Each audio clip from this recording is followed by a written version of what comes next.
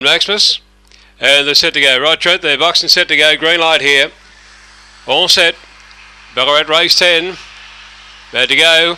Racing, slow to move out the woodwind, Wings for Woody, and away fast they're searching. Box number 3, pounced on the early lead by 3 lengths to Pumpernickel.